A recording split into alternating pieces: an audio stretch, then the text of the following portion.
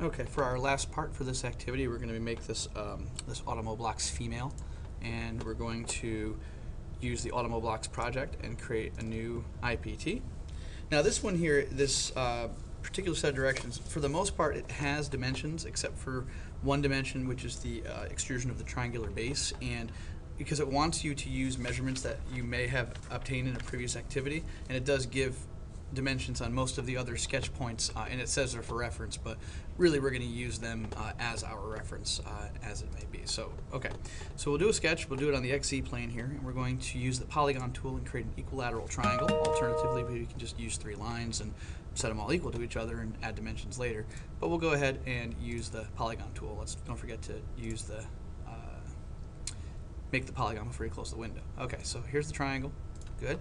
All right, and I made it coincident with the origin. You can choose to or choose not to, up to you. I'm going to make a dimension here, and I'm just going to kind of go with the sketch that's provided here. We want a distance from here to here, and we want that horizontal distance to be 0.556 inches. Okay, and then we're going to restrict and make this a vertical line. There we go. And we kind of, I'm just kind of going based on the profile that's on the sketch. And we're going to go ahead now and make an ellipse. Now, careful here, this is not a circle. You got to look very carefully and see that it's not a circle. And we're going to make that ellipse, and we're actually going to make it the center of the triangle as well. And we'll make an ellipse just like that. And we're going to dimension it. Remember, when we dimension an ellipse, we're going to be able to define either the major or the minor axis, okay, depending on the direction and where that mouse is. It'll tell you which one we're going to be making. So in this case, the minor axis is 0.105. At least the center to that minor axis is actually 0.21, but that's okay. And then we're going to go ahead and do the other major axis, and this major axis is going to be 0.125 or 0.25 for the whole thing, 0.125 from the end of the center. Okay, so ellipse is there, we're good. Okay, now we're going to go ahead and we're going to extrude. We're actually going to keep that. We're going to need to share this sketch once we extrude it. We're going to extrude, and we're going to extrude the whole thing. And we're going to go, it doesn't say the size here, but we use 1/4 of an inch. We use a 1/4 of an inch on there.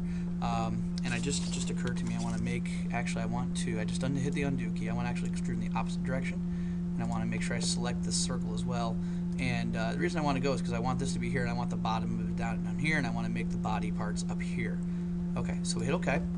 And let's go ahead and share the sketch. Remember, we right-click the sketch in the browser bar, and we select Share Sketch, and that allows us to use it in other profiles. Okay, the next thing we're going to do now is we're going to make an offset work plane. Okay, and what we're going to be doing is a series of lofts, and we're actually going to do all of the lofts at the same time as opposed to having to do 2 separate lofts. So we're going to select Offset from Plane, and we're going to select the top of the sketch, and we want to offset this a distance of, let's see, it says here we're going to new sketch larger. All right, we'll go, it wants us to kind of use our best guess here. We're actually going to use a, let's go another 1/4 inch, so 0.25, okay? And we'll create the sketch on the top here on this particular plane. So we'll go up to the sketch, use the work plane we just created, and we're going to project the geometry of the ellipse onto that work plane, and we're going to create an offset ellipse.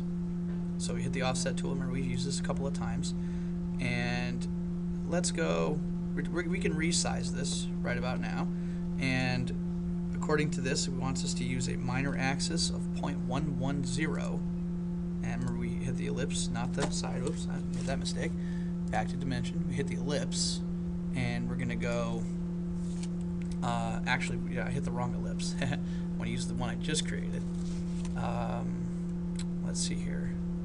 Well, okay, it wants us to use an offset dimension as opposed to a, okay, well, we can work with that. So all we have to do is just do a little bit of math here, and because we created an offset ellipse rather than creating our own ellipse, we have to dimension the distance between them, which is fine. So, because they're dependent sketches, and that's why. So it wants us to make 0.110 for the minor. Well, if it was 0.105 on there, some quick math would say that that's going to be 0.05.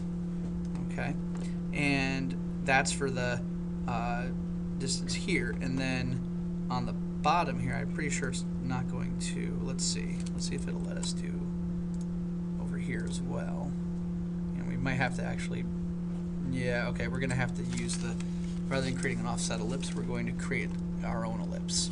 But we'll make the centers coincident. Okay, so again, we'll just, we'll leave that change in the video because, again, it's very important to see. Sometimes you just need a little bit of trial and error. Okay, so center of the ellipse here, we'll go major axis of 0.140. Okay, and don't worry about that, that's okay. And then we'll go minor axis of 0.125. Okay, there we go. That's what we're looking for. Okay, so we did that. Now we're going to create another sketch, and we're going to go ahead and do another work plane above that. Okay, actually we're going to go ahead and actually put another ellipse on here instead of I'm just looking at the sketch. Instead of actually doing it first, we're actually going to do the ellipse of the body here as well. And what it tells us here is that the ellipse at the hem and the ellipse at the waist, and we're going to use those dimensions to kind of to do these measurements first. So now, because it tells us the major and minor axes total lengths on the sketch, and this is on page 12 by the way, we're going to cut those dimensions in half when we dimension this larger ellipse. So this actually is going to be, this is, let me make sure we got this right, 0.2, and we're going to make the major axis 0.4, no, 0.3, excuse me, half of 0.6. Okay, so that's good. And now, the reason we did that is because we want to make it so that we're going to create a loft feature from here to here, and then we're going to use this as a new loft. And like I said, we're going to kind of do it all at once. So we're going to kind of outline this this feature based on this. Now, the next thing we're going to do is we're going to create another offset work plane. We're going to actually offset it from this work plane. And let me make sure we're doing this right. Offset from plane. Okay, don't forget to select offset from plane, otherwise we're just going to overlap the two. And we're going to go 0.36 higher because that's the distance to the next one. And then we'll go ahead and put a sketch on this new work plane and see how we're kind of getting this nice overlay of work planes here. And we'll project the geometry of the actually, let's see if we can do it. We might not have to. Okay, nope, we don't have to. So we'll skip the project geometry tool this time. And now this time we're going to make an ellipse, and we're going to make it 0.31 by 0.39, so half of 0.31. We actually, remember, we can have the software do the math for us if we want, right? So we can type in 0.31. Sorry, I'm going 0.39. This is the major axis. Divide that by 2. And see, it does the math for us, right? So I'll do this, and obviously we're getting a lot of numbers on this particular sketch. It's going to get worse, so hang in there. 0.31 divided by 2. Okay, so that X. And then what I did was I just took the dimensions that were in the middle, or the dimensions of the ellipse at waist as it's described, and I just cut those numbers in half to get the distance from the center to the sides for major and minor spots. Okay, so now I finished the sketch, and then when we look at it from the side, you can kind of see the outline of what we're going to be doing. We're going to create a little pedestal here, and then this is going to be out here, and we're going to loft to this, and then we're going to create another work plane and loft to that sketch as well. So speaking of which, let's go ahead and do that. Offset from plane, and we're going to go 0.34 higher, so we get another spot all the way up here, and then yep, another sketch going on here using the same center, another ellipse. Now this time it gives us whole dimensions, but again we still got to cut those in half when we dimension, because when we dimension the ellipse we go major and minor. And I'm going to go to this side because this side is a little less frequently used. So this distance is going to be, let's see, 0.76 divided by 2. Oops, 76 divided by 2. There we go. And then one more dimension to add in there, and that's the minor axis, and that's going to be 0.54 divided by 2. Okay, all right. Finish the sketch, and here we go. So first thing we're going to do is we're going to create the loft on the bottom, and I'm pretty sure that I'm not sure if I'm going to be able to chain them enough that I can do all of the lofts at the same time. I can try, and I think I'm going to give it a shot. Okay, so the first thing we got to do is we're going to add. Now what are we adding? We're going to add this from this sketch right here. We're going to add this feature right there. Okay, that's sketch 1. Now we click to add. Now we're going to go to the next sketch. Remember, we're on this sketch, but this time we're going to select. We got to be very careful. I have to zoom in a little bit here. We want to select this part right there. Okay, no preview yet. Now click to add. We're going to add another of the same. Okay, so yeah, it's not, so, okay, I take that back. So it's not going to let us, because we want to use something that's in the same exact sketch, so it's not going to let us do that. So that's okay. We're going to actually just go ahead and do the loft for that first part. We're going to share that sketch, the second one, because we're going to use it again. Okay. Where is it? Sketch 2. Alright, I want to make sure. Okay, it is shared already, so go to loft. Here, and I thought it was just shared. Click to add. Alright, I guess okay, hold on a second. We gotta make sure we are sharing that sketch. Is it shared? Edit the sketch, properties, visibility. Let's make visibility. Okay, let's try that. Okay, that worked. That worked. Okay, click to add. We're gonna add this section right here. Add now from sketch 3. We're going to add that. Good. And then click to add. We're going to add sketch 4 to that. So see, perfect. Okay, but what we want to do is we actually don't want, you see how it's kind of curving it right now? We want the output. Well, actually, let me try that. Okay, see, that's not what I want. I don't want a curved set of features. So let's try that again. We want it to kind of be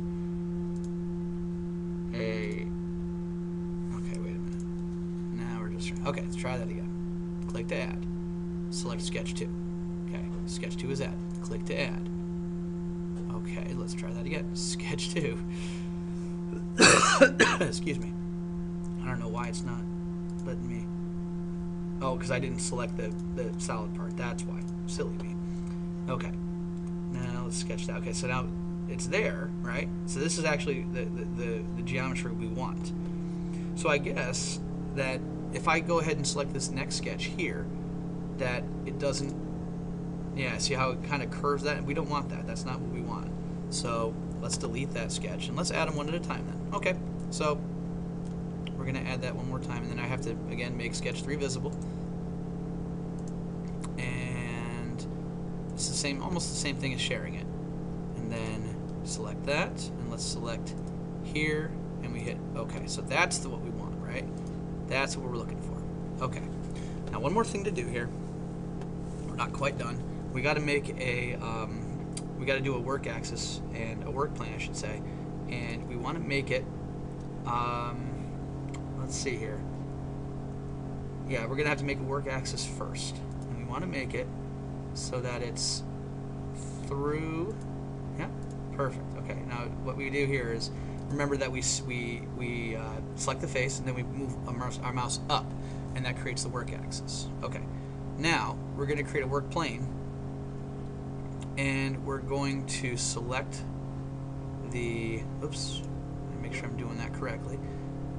Parallel through the plane through a point. No, that's not what I want. I want to make a normal to axis through the point. That's what I want right there. Okay, and that'll allow me to create a sketch on here. Let me make sure I'm doing that right. Nope, not quite. Okay, so I want to make sure I got that. Plane around edge, 3 points, 2 coplanar points, normal to axis through point. Alright. Okay, let me make sure I've got that. Let's select the work axis, and then that's what I'm supposed to do. Okay.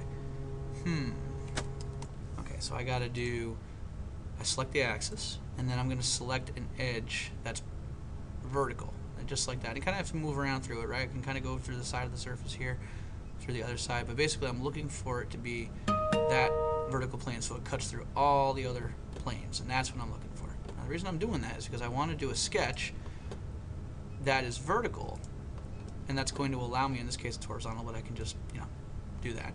I want to make another head, right? So this one's going to have another head, and I'm going to use a very similar tool to create the head of this, just like I used in in the Automoblox Male. So I'm going to create a line, and here's that work axis, right? I'm going to create a line, and it's going to be vertical, and I started it at the surface, right, at the top there, and I'm going to make this a construction line because this is going to be my revolution axis, just like I'm creating the head basically the exact same way that I created it in the previous, like I said, the Automoblox Male. So I'm going to use a 3-point arc. You go 90 degrees, 90 degrees. All right, and then I'm thinking I want to make that a little bigger. That's going to be too narrow of a head, so I'm going to make that. I'm going to make a line first. I'm going to jut it out a little bit, and then I will make the 3-point arc. So we got that, and let's go right about here. And there's no exact, exact way to make this head. You can, feel free to be a little creative here if you'd like. All right, I'm going to make sure that I sketch a closed loop for this, and I want that to be, oops, nope, not that one. Try again. Line, bottom. There we go. Okay, that's good. And then just again a 3-point arc from here to here-ish. All right, that's good. Like I said, there's no exact science to it. Don't feel bad if you don't do it the same way. And notice how I'm not doing any dimensions, and that's all right. So revolve, our profile, and our, oops, is it going to let me select that axis? Okay, I know why, because I thought I did that correctly, and I did not. Okay, let's try that again. I thought I made a construction line here, but let's try it by making a regular closed loop. Now we'll finish the sketch. Now we'll do the revolve, and let's select the, oh, I forgot to select the axis button. That's all it was. So I didn't have to do what I just did there when I added the line to the construction line. I didn't have to do that. I just forgot to select the axis button. So that's all my fault. Okay, and that's it now. Okay, now you're looking at this going, well, it's really hard to see. This is a really big head. Whoops. That's okay. Again, there's no exact science. You can make it a little smaller next time. I'll make it a little smaller next time if I do it again. And now you see how there's all these planes and we're still seeing all these sketches, right? Well, I know that for a fact that we can kind of go through these and we can uncheck visibility each time, but I'm willing to bet there's probably a way that you can do the visibility or uncheck the visibility of all sketches simultaneously. And I right now I just want to make sure that we created the part and you can see the whole finished product. I've still got a couple of work planes. I got to uncheck visibility on. One more to go, and that's it. Okay, so as you can see, the disproportionately large head on this particular female body. I do apologize for that. Sorry, ladies. But it works. It's there, and that's fine. Okay, so you've finished 5.5b if you've made it all the way this far. Don't forget when you submit the conclusion questions, you got to make sure you answer all the conclusion questions and ignore the fact that it's 1, 2, 7 on the back. I just kind of noticed that myself. And also remember that when you submit the parts, not only are you going to submit images in a Word document, you're also going to submit the IPT files because we've had a couple of bouts of plagiarism. We want to make sure that that you're doing the work that you're supposed to be doing. So, okay, that's it. Have a nice day.